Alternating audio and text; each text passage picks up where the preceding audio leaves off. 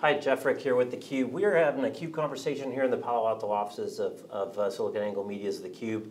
And really it's a special treat to have a couple of really big brains, or Wikibon analysts, and talk a little bit in depth about this whole private cloud, hybrid cloud, what you should do, why you should do what you should do, and really some specific work that we've published here at Wikibon. So really excited. We've got David Floyer, co-founder and CTO of Wikibon, and Howard Marks, chief scientist, Deep Storage LLC. Welcome, gentlemen. Thank you. So Thank you. The paper that you've published, and it really what we want to dig down into, is called The Strategic Comparison of Public Cloud versus Hybrid Cloud. So I'm going to start with you, David. Why do we do this research? So we talk to a lot of users, and one of the debates that they're having is what is the strategic direction they should take with the cloud? There's absolutely no doubt that the cloud is a fantastic opportunity, that every organization should take advantage of it. But should they move everything to the cloud? Is every cloud the same? What's the basis on which they should choose what workloads to run where, and how to set up the cloud so it's going to be an additive to it and enhance the application value that's delivered, and not a boat anchor that's going to keep them from growing. Excellent. So we're going to provide a little guidance on net present value of this investment, as well as payback terms. So Howard, talk a little bit about the research. Kind of what was the methodology? How did you set it up? We took two examples of cloud infrastructures: the Federation hybrid cloud, which is based on vSphere and vCloud, and the most commonly compared and used public cloud environment, Amazon Web Services. And we went out to see just what the operational differences were. And the first thing that came out very clearly is once you've added the automation and orchestration layers to your virtualization platform, that from the user experience, if a developer in HR wants to spin up a machine, as long as he's going to a website and spinning up that machine from a self-service catalog, the difference between doing it on premises in the Federation hybrid cloud, or in the public cloud portion of that, or on AWS, is negligible. One was 27 or 28 clicks and the other was 31 or 32 clicks. But a minute here and there really doesn't matter. Okay. So the goodness from the user point of view of cloud can be replicated along any of these models. Cloud really means that orchestration and automation layer, that the ability to take a developer in HR who wants to spin up a test environment, from having to write a memo that goes to the change control committee that gets approved, that then generates a memo to the storage guy and a memo to the network guy and a memo to the virtual server guy, and all of that takes 3 weeks, and then he can start working. If we orchestrate all of that, he can start working in 15 minutes instead of 3 weeks. That's the benefit of cloud. Right, okay. And that benefit doesn't come from the fact that it's off-premises run by Amazon or Microsoft or Google. That benefit comes from the fact that it's self-service and automated, and we built a service catalog that limits what the choices for those people are to ones that won't get them in big trouble. Okay, so that's kind of the same from the user experience. But in terms obviously, from a functionality point of view, right. There are differences. And so if you are looking at reasons why you might want to use a public cloud, obviously there are a lot of SaaS applications which are fantastic to use, Salesforce.com or Office 365. Yes, Office 365. Lots of examples of that where that's exactly what you want. You want to effectively outsource. Right. From a development point of view, if you go to somewhere like Amazon, they really have a very rich set of application tools. You can spin up any sort of software you like. They have a fantastic capability of running application development. So if you are looking at developing a completely new application of some sort, that's where you go. Now, equally though, if you've got an application in-house and you want to modify it, add something on, whatever it is, then almost certainly that's going to be the best platform because you've got the applications there, you've got the databases on site, the previous databases on site, you've got all the tools that you use. That's going to be the best way. So it's horses for courses, and right. your choice of cloud is going to be dependent upon what it is you're trying to do. But the other thing that we have to really make sure that people bear in mind is there's a big difference between that AWS model, which is you can develop applications quickly because we've given you all of these tools, and the virtualization model, which is you can take anything you have and run it in this automated environment. Because, for example, and really probably the biggest example is an EC2 compute instance can only have one network interface. And so if you have complex enterprise applications that run across multiple virtual machines and don't communicate with each other over the same connection the users communicate with them over, which is common, right. then moving that to AWS is going to mean rewriting the application to fit the fact there's only one virtual Ethernet interface on that virtual server. Right. That's right. a complicated process. Right. But we're talking now, though, about at a strategic level, when the command comes from down high, the guy comes back from Davos or whatever and says, we got to all get on cloud, right? I just went there, and that's what all the other smart people said. Right, then there's significant challenges, and then according to the graph here on the executive summary, there is a very significant difference between a public cloud and your own kind of hybrid cloud. So what this choice was, this particular piece of research we were doing, we were looking at the option of going to migrating or converting an application from its current private cloud to the public cloud, right, or moving it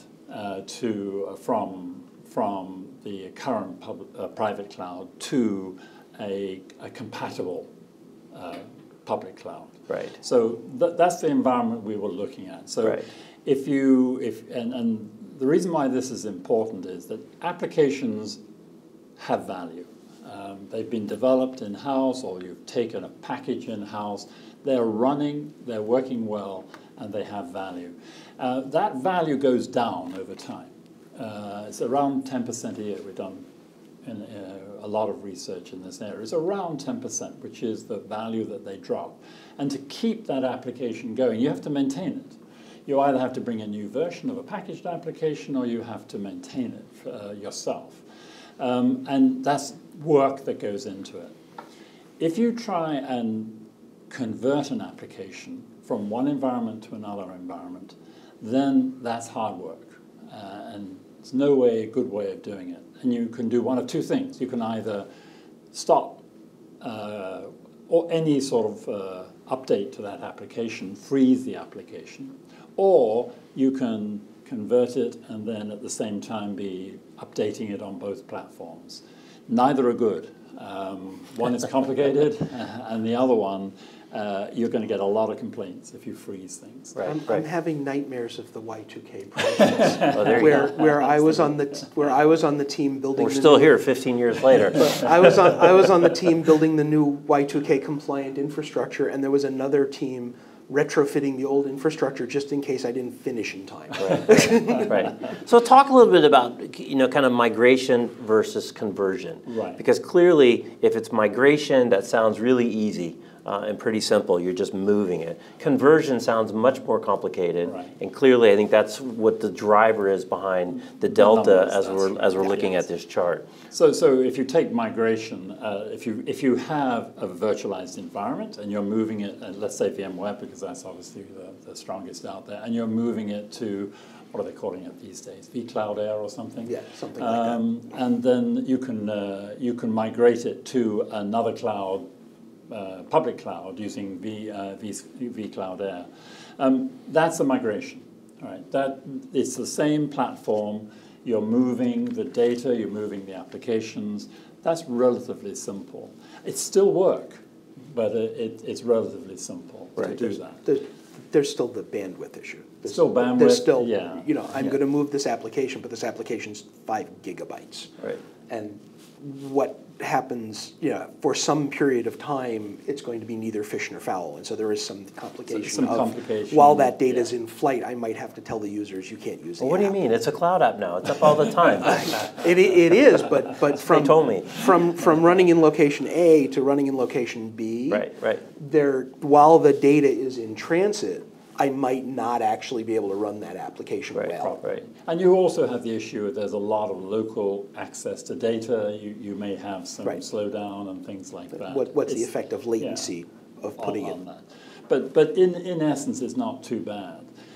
If you have to convert it, you're converting it one from platform to another. And if you go back to any of the days where people tried to convert things off mainframes, it took a long time. It was very slow and inefficient. And in fact, I personally know of companies that were brought to the edge of bankruptcy by doing that sort of operation. They were so out of line with what the business requirements were that they almost went bankrupt. So personally, I know that. So that's why it takes a lot longer. And in the research, the comparison was it was 25 months for break-even versus 5 months if you were doing a migration. And the opportunity cost of this was 18 million versus 6 million. Right. A $12 million opportunity cost. That's a lot of money. And what was the scale? Because based on what you just said, that even seems like a small number to me. A 25-month break-even relative to, I think you have 5 on the other one, still doesn't seem long enough. Seems, I mean, we weren't trying to make it, right. As hard as possible or anything else like this. It's just a pretty normal situation. So the message really is don't convert. Conversion is never a good thing. Okay. Minimize the effort for migration, minimize whatever you're going to do, minimize that, and take it in small steps where you can make sure that each step is a win-win along the way. Right. So it begs a question, and you kind of just answered it. When people are doing this evaluation, and again, assuming there's a challenge from on high, that we want the goodness of cloudness on as many applications as we can get, what are the really critical factors that they should look at when they're making this decision? And are there midpoints? We often hear about direct connect at AWS. You can have some of that critical data that for whatever reason cannot be inside the walls of AWS, that's across the street or on the other side of the, there's the other side of the rack, or maybe the other side of the sheet metal, or the other side of the motherboard, wherever it is. In my cage, as opposed to their cage. So what are really the key factors when people are making this decision that should really drive them one way or the other? Take that first then? Well, the first is that the real benefit doesn't come from location, it comes from automation and orchestration. Okay. And so, pick the low-hanging fruit first. You're going to get 80% of the benefit by automating and orchestrating, and then the additional 20% of the benefit that comes from moving some of those workloads off-site in a hybrid environment, as opposed to all of those workloads off-site in a hybrid environment, in a public cloud environment, can come second. The second thing is that you have to be very aware of what's involved in the conversion. The numbers that we used in the report are kind of mid-case, assuming the conversion was doable. I have been involved in projects. I was involved in one project where Andersen Consulting built the HR system as a black box for this multi-billion-dollar company. And that was 3 months before the Enron crisis, which put Andersen Consulting out of business. And so now they had a 5-year contract that Andersen would run this application in their data center for them. And there was no Andersen to run it. And that Not to mention the young kid that actually wrote the code, right? Who's the really good news in that particular case was we found him and hired him. Okay. But if that wasn't available, and we were just lucky on that, now the conversion becomes much more complicated. And the truth is, if you dig in the bowels of most corporate data centers, there are those COBOL applications written 30 years ago, and nobody writes COBOL anymore. They're Right. just, if I need to migrate it, I can migrate it. The truth is, one of the saving graces for VMware, one of their earliest use cases, was applications like this that were running on NT4. And you could virtualize that NT4 machine when the hardware it was running on was going out of support.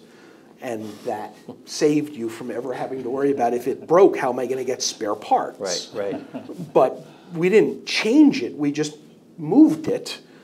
And now if I want to send it to AWS, well, that application doesn't use Elastic Load Balancer and the Elastic Database Service. It uses some 1492 codicil style database that's not even SQL. And to change that to fit a modern architecture, well, the truth is you should just write a new spec and write it from scratch. It would be easier. Right. So going back to another point that you made, which is location and where you should position things, that's actually a very crucial decision to make. Clearly, there are a lot of new data that's coming off the cloud, and a lot of new applications which will want to access that. But equally clearly, you've got a lot of data on site as well. Now, sometimes you can draw a very good distinction. So, for example, email. It's pretty easy to put that out somewhere else. The degree of integration you just talk high. SMTP to it anyway. Adding the latency isn't that big a deal. Isn't that big a deal. But for a for your call center application, which is the heart of your business, if you want to link that to data coming off from the internet, for example, about who's calling you and what they're doing and where they are, if you want to integrate in that sort of way, then you've got a requirement to have your data and the cloud data close. You can't have seconds of delay there. You want to have it really close. Right. And that's where, for example, the benefit of having a mega data center, outsourcing your private cloud into that mega data center, and then being able to throw a cable over the transom and connect using direct connect or whatever it is to the cloud makes a huge amount of sense. So again, you can keep your private cloud, but you just position it close to the public cloud, and then optimize the latency between the two environments. Right. So it sounds like then, if I'm hearing this right, the real focus, the real priority should be really on the orchestration and the automation, and cloudness is really a method to get to that. But it's really not cloud first and then the other. No, orchestration and automation is cloud. Do cloud before you worry about public. Right. Not any, we have to be really clear about the fact that cloud doesn't mean public. Cloud means the self-service, the automation, and the orchestration. And I think most people get that mixed up, or they just are wrongly prioritizing around geography. They've seen too many Azure commercials. Your CEO is stuck in an airport and you saw to the cloud, this is just not where you want to go. So they think of, and they don't really think through that I can achieve the orchestration and the automation other ways than just simply doing it via one of the public clouds. Right. Yes. Yeah. And there should be a priority. That if you're going to survive as a CIO, if you don't get your own costs down by making your operation cloud-like, that's very, very important. Convergence and cloud capability are two easy to do things which are prerequisite.